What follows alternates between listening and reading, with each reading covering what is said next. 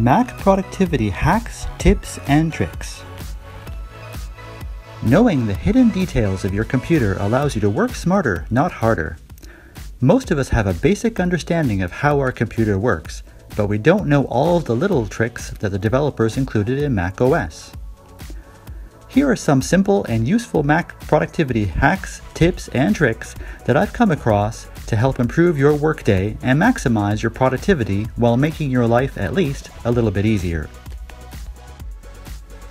The first one I'd like to talk about is split view. It's something that's been out for a while that a lot of people I talk to don't seem to know is even there. Yet there are so many situations where it's just so handy. Split view allows you to have two apps take up the full screen together, placing them side by side. I find this really handy when I need to make notes on something I'm reading in Safari. To use split view, press and hold the green circle button in the upper left-hand corner of the window. And then you have the choice to either drag that window to the left or right. Then you can choose what app is on the remaining side.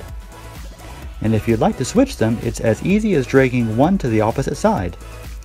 I find this allows me to make the most of my screen real estate when multitasking between two apps. When you're done with that mode, just press that same button again on either window and it will put everything back to normal. Super handy. The next one I'd like to talk about is apps with tabs. This is where you can combine an app's open windows into a single window with tabs. I find this especially useful if you use any of the iWork suite of apps. I'm going to demonstrate this using Pages, but this will work with any iWork app, and many third-party apps support this feature as well. In this situation, I have 3 Pages documents open that I'm going between to write a document. As you can see, it's not super convenient to move between them right now. To merge the windows into tabs, simply go to the window menu and choose Merge All Windows. Now all 3 documents are tabbed in Pages, making it really easy to move between them. You can also reorder them at will or start a new document just by pressing the plus button on the right. You can have this happen automatically by changing Prefer Tabs when opening documents in the dock settings. If you're interested in looking at this option, there are many ways to get there, but a straightforward way would be to press Apple in the top left and then go to System Preferences. Then double-click on Dock. Then the drop-down box, you can change the behavior to Always, in Full Screen Only, and Manually.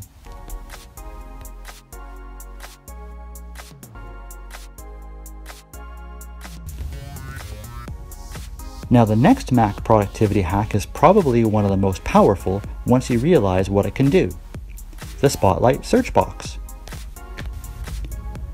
Spotlight can find apps, documents, photos, and other files on your Mac and use Spotlight suggestions to get news, sports, movies, stocks, weather, and more from the web using sources like Wikipedia, Bing, Maps, and iTunes. Spotlight can even get conversions, calculations, and definitions for you.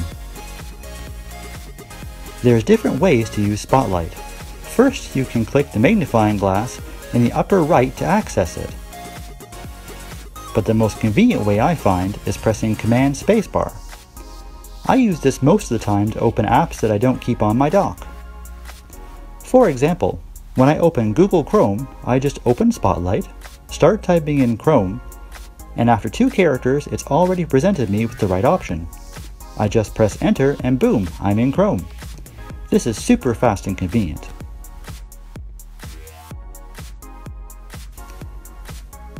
Spotlight is also useful for simple math, like what's the tax on buying my coffee this morning? If my coffee is $3, then multiply by the amount with tax and boom, so handy. And like I said earlier, you can do simple wiki searches, like what is an Apple Watch? And you can even do a simple currency conversion, like 300 CAD to US. So simple to use, yet so powerful. This next tip is more for people that have come to the Mac from the Windows world like myself. When I first started using Macs, I found the user interface a bit disorienting at first. But I made one change that I found really helped me. I changed how the application folder looks. I made the app folder pop up to a list that looks very similar to the Start button. I found this made it easier to see what's on my computer. I don't open apps much that way anymore as I mostly use Spotlight, but I still keep the apps folder set up this way for ease of use. By default, it often opens in a Finder window or a big square that takes up a lot of screen. If that works for you, then each to their own. But if you like the whole Start menu idea, simply right-click or control-click the apps folder and choose List. And now you have the list like a Start menu. This last tip isn't for everyone, but it's awesome if you can do it. Unlocking your Mac with an Apple Watch. It's so convenient. I'll admit it's not as cool as Touch ID on the new Macs, but for the majority who still don't have those models, this is pretty darn handy. I'll leave a link in the description for all the details about how to set this up, but I'll go over the basics in this video. Go to the System Preferences by pressing Apple in the upper left-hand corner and then choose Security and Privacy. Then check Allow your Apple Watch to unlock your Mac. It's quite simple to activate, but there are some conditions quoted on the Apple webpage. But those conditions are mostly all normal setup options anyway. If you have an Apple Watch, I recommend giving this a try. It's so handy.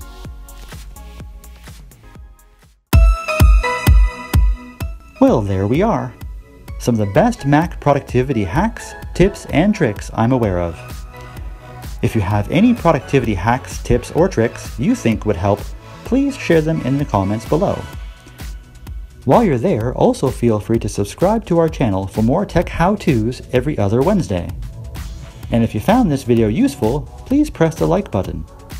Also, don't forget to follow us on Twitter for more life hacks daily, @LifehacksIRL. As always, thanks for watching, and we'll see you in the next one.